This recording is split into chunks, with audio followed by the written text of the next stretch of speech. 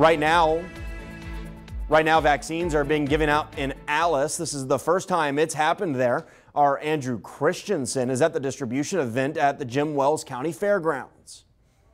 Some of the people here in the back of the line have been telling me they've been waiting for 5 hours, and some of them tell me that improvements need to be made to the event, while others find the wait worth it.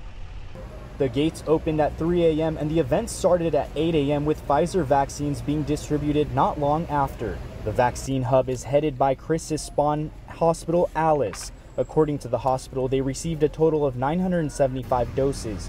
They reached out to the city of Alice and Jim Wells County to coordinate the event. People are being held in a waiting area for half an hour before being able to take off to see if they have any allergic reactions to the vaccine. Some people attending the event have complained that there aren't